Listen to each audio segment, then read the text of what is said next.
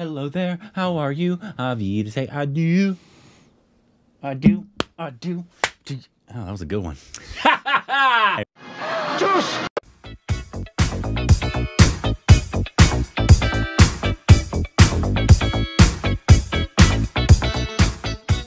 Welcome back to our Stupid Rex of Corbin. I'm Rick. Did you hurt your hand? Yeah. Follow us on Instagram, Twitter for juicy content. Thank you to Patreon. Follow us to the subscribe like button. Today we have another food video, and this is how Indian Master Chef makes dosa, idlis, and more. Oh my, dosa and idli and more. Oh my, Dosas and idli. Bon appetit. Oh yeah. You know we like channels that start with the word bone. Let's just get into this. I know it's technically bon. Bon appetit. No, it's bon appetit. Your mom had an appetite for some bone. Yeah. Judd Apatow's nipple is the bon appetit. I'm the executive chef and partner at Sharma in New York City. Oh, look at that. Today we're going to turn all these ingredients into 5 different types of rice and lentil-based Southern Indian dishes. And make us all very hungry in the process. India has one of the oldest culture and culinary tradition in the world. Some of the dishes that we are going to be making today has been made for hundreds and hundreds of years. The first thing we're going to do is make the batter for gunpowder. Ooh, dosa. I made that. This is rice, that's lentils. Probably not as good as he does. It's like a thin crepe. Gunpowder dosa? Rice and lentil batter.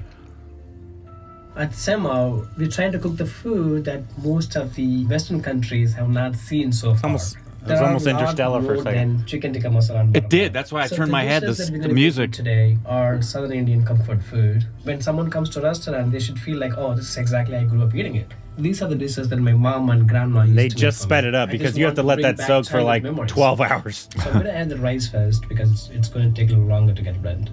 You can find dosas in every single households and even in streets in India too. We grow a lot of rices in Southern India. So that's why most of our dishes consist of rice and lentils. When it's halfway done, then I'll add the lentils. You make sure you don't blend them too much. You just make sure that it has a little bit of grainy texture. As a kid, I always helping my mom in the kitchen. So I think I was in the 8th grade or something when I was making my first dosas. I ruined it so bad. Like it took me a while to practice it. That's not a surprise. I would have made at least like 50,000 of dosas, at least. You have to let it be in the room temperature for minimum 6 hours. Once it's fermented, then dosas ready to make. If you make it too liquid, it's very hard to make dosas. So you have to be very careful with the consistency. Kind of like a pancake kind of consistency. The batter is ready. Now it's the time to make dosas. So tawa is like iron girdle. When you sprinkle the water, you can see the sizzling. So that means it has a right down temperature. Just pour a little batter. Just spread them as thin as possible. That's a stainless steel cup. It's called katori. That's a cup that I use to spread the dosa batter on the griddle. It's not as easy as he's making it look. Yeah. If you make it too thick, it's like a pancake. Sprinkle some gunpowder. So gunpowder is actually, And yes, the kind you have in the cabinet in Texas closets. Which is a ground lentils and chilies. And add the potatoes in the middle. Basically, it's potatoes which has like seeds and ginger. That's chili, breakfast doesn't get any better than that. You just mix all the spices and potatoes together, then you get a very, very aromatic, fragrant spiced potatoes. My And word. then you can just fold them any preferable shape that you want. It looks like you've made 50,000 of these. Yeah. It stays hard. Wow. Dosa is enjoyable when it's hot and crispy. Yep. Let's start plating it. First dosa we had in the video was all limp. You can eat them with any chutneys. At Sharma, we actually serve the gunpowder dosa with sambar and tomatoes and coconut chutneys. Now we're done with dosas. It's a time to make uttapam now. Uttapam is a thick pancake which is made out of fermented rice and lentil batter. It is the same batter as dosa actually. It's just the thickness of the dosa and uttapam is different. So I'm just going to take like 3/4 of the batter. I'm trying not to spread it as thin as like how I did for dosas. So it has sort of like a pancake kind of thickness. So traditionally we make uttapam with onions and tomatoes and chilies and cilantros. You can use any types of vegetables that you like, also some gunpowders. Actually, I took this gunpowder recipe from my sister. Every household makes a different variations. It's the same ingredients, but the proportions and the ratios are a little different. Basically, I don't want to see any batter. I just want to like fill up the uttapam with all the vegetables. Look how full that is. We try to keep the uttapam a little bit like seasonally. We try to switch the vegetables. Oh my goodness, that looks good. Looks like a pizza. I think we made these on... It looks like a Mexican pizza. I think we made these on my channel. Not this well. I mean, that looks like a pancake, but the other side of it reminded me of a Mexican pizza from Taco Bell. Nicely inside. You can also make the uttapam without vegetables, which has the same texture as uttapam, and then they call dosa. You just have to wait at least like a couple of minutes to make sure you get the golden color. It comes with experience. If you leave it too long, it's gonna get burnt. So you have to make sure in the right time. Or if you flip it too early, also the vegetable won't stick to uttapam. So you have to make sure you take the right time. Looks incredible. Whew. Wow. I also serve the uttapam with sambar and tomato coconut chutneys. My word. That looks incredible. Glorious. Let's make the idli next. I made idli. Steamed rice cake. We would need rice and lentils to make the batter. But to make the idli, we need a different types of rice, which is idli rice. It's a very tiny, short-grained rice. Interesting. We're not gonna add fenugreek So seeds it's its to own that. particular It's rice. Same exact, pretty much procedure as dosa batter. You gotta let it So soak for a billion hours. Lentils and fenugreek seeds. Minimum 6 hours. Yep. Idli is typically a breakfast dish, but I would eat like 3 times a day. Like it's idlis are known Sure, why not? for being really soft. To make it soft, you have I know to some guys who are like that. Ratio of the rice and lentils. Fenugreek seeds gives nice flavor to the batter. Once the rice and lentils been soaked, and then we're gonna rinse them off. Then we're just gonna blend it. We're gonna add a little water, blend it. Once lentils is blended halfway through, then you add rice. Now I'm going to blend the rice and dal. Dal is a name for lentils. You can add the fenugreek seeds when you add the lentils. Some people say that adding salt before the fermentation will slow down the fermentation. I feel like yes, salt may add a little different, but the very important thing is room temperature play a major role in the fermentation. Now the batter is blended. I'm going to set it aside to ferment.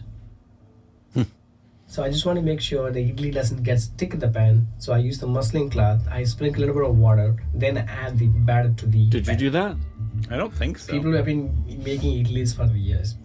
We don't know exactly. But I have one of when these they little start making it, but I can say for makers, sure it's been like the little one of the molds. oldest food on the planet. Every household will have the idli steamer, paniyaram chatti, and dosa grill. Every household will have it. The idli batter may rise when it's cooked. So you just add like right amount of batter to just fill up the hole. When you add too much, it's going to change the shape. Unless I'm wrong, most of these are South Indian dishes. We are steaming the idli, so we don't really need too much water. Just enough It's a to get the common as a breakfast thing. Do you make the mix the night before, or does that mean it's fermenting too long? Cook about like Yeah. 10 minutes. You can do it the night before. So once We it's did. cooked, Yeah. turn the flame off. Just let it rest for like few more minutes, so it will cook all the way through. We And filmed, whistle once the start of it steamer at is night, ready. That let means it it's ferment indication overnight. that your Right. idli is steamed. came back in the morning. So I just want to make sure the idli is cooked all the way through. So I just want to test it before I remove from the steamer. So if anything stuck to the skewer, I know it's not cooked enough, then we have to cook it again. The skewer is clean, so I know it's cooked. Before you demold it, you're going to sprinkle some water to make sure the idli is not sticking to the pan.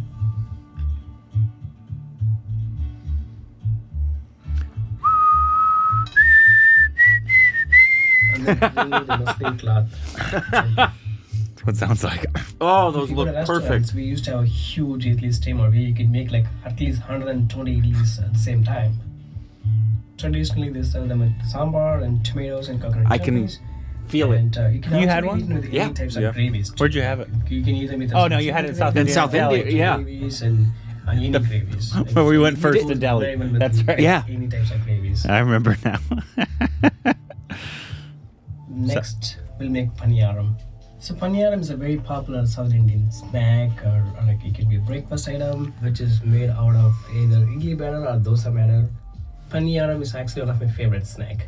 To make the paniyaram batter, I took some idli batter, And I added some chopped onions, chopped green chilies, chopped curry leaves, some grated coconut, and some mustard seeds, and asafoetida. Asafoetida is one of the spices that you can find a lot in Indian cooking. And some chopped ginger and red chilies tadaka.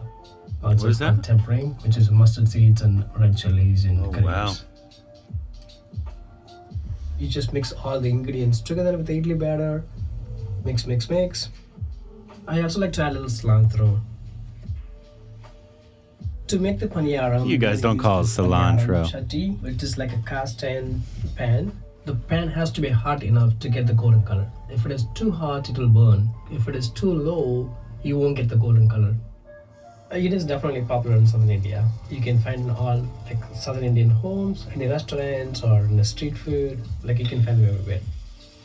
Every time my mom used to make it, she always woke us up in the morning when she started cooking it because she wants to make sure we sit right next to the stove when paniyaram comes out of the pan. She wants to make sure we eat them when it's hot and fresh. I'm just going to use a skewer to flip it so that way it cooked all the way through. That looks tasty. Woo! Every southern Indian house will have the paniyaram pan and also dosa pan. Oh man, look like little hush Serving puppies. Paniyaram with spicy coconut chutney. It's a nifty little serving plate there. Little. That's how you Bowl make the thing. paniyaram. Oh. Wow. Now let's make the idiyappam. Idiyappam. Idiyappam is also called string hopper. It's basically a rice noodles. To make the idiyappam, we have to make the idiyappam dough first. The idiyappam dough is made out of rice flour, coconut milk, a little bit of water, and salt.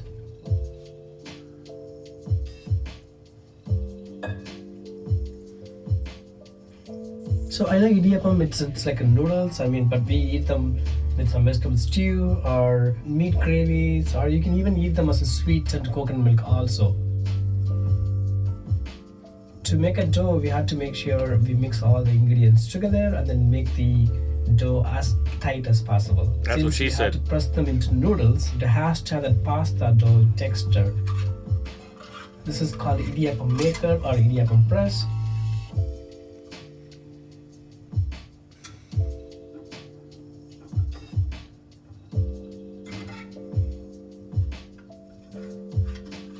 Looks like a So you have cock to and make gun. sure you spread them equally.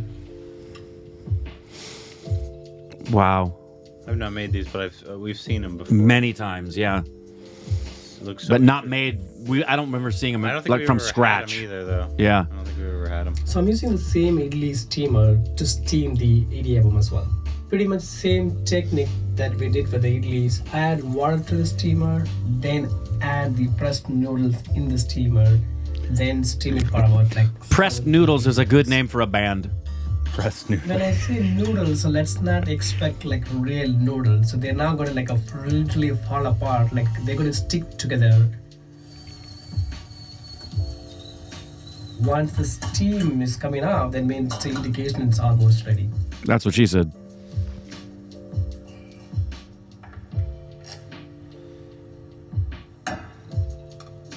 Rice flour doesn't have the gluten like your wheat flour, so that's why it has a smooth consistency and smooth texture. You can eat this idiyappam with any vegetable stew or any aromatic gravies. Take a piece out of it and dip it in gravies and eat it. Wow. That's Look, how you make everything fried looks perfect. rice and lentil based southern Indian dishes. Ugh.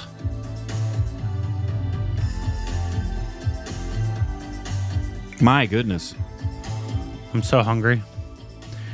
Yeah. Looked amazing. Did it say South Indian on the title? It didn't. But I mean, It didn't, but he said it says- several times. Oh, you could let me know about the last two, but I think most of them were South Indian dishes, South Indian breakfast dishes. I think so too. Correct me if I'm wrong. I know idli and dosa are especially.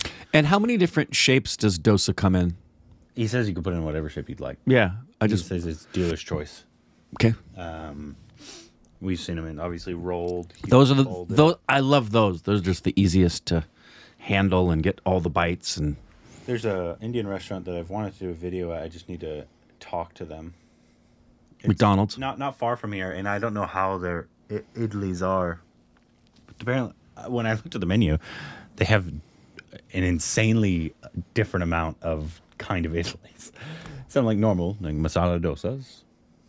But then they also have like chocolate dosa and a pizza dosa. Interesting. I was like, one, I don't know that I want the flavorings of pizza in a dosa. I know, but that's why it's interesting. It is interesting, but just give me potato and I'm a happy man. Yeah. That's all I need. I mean, I would eat other ones as well, but boy, is that just... It's a great dessert. Oh, breakfast. Breakfast. Great It's breakfast. just with some filter coffee. If any of you guys have had South Indian food in Delhi, man, you know what we're talking about. You do. You know what we're talking about. Absolutely. Still find it so funny. People were so mad that was our first video in India. Well, and I understand the disappointment that if we, you know, for me, you know what it would be comparable to? I think it would be comparable to an Italian in Italy. Watching someone eat Italian food for the very first time in New York City and being told it's authentic Italian food. That would bother me if I was... Maybe it is authentic, though. No, it's not. New York Italian food is not authentic Italian. Well, if you go to It's New York Italian. If you go to Olive Garden, it is. It's authentic. Olive Garden. It's authentic to the extent that, yes, Italians were making the food there, and those Italians were from Italy. But no, What if your grandma makes it? That'd be interesting because my grandma on my mom's side has passed away, and my grandma on my dad's side doesn't make Italian food. Maybe. Yeah. But anyways, that was it looked Great video. Just so hungry. so fun to watch, and everything looked picture perfect. I'm so hungry. I need to eat food.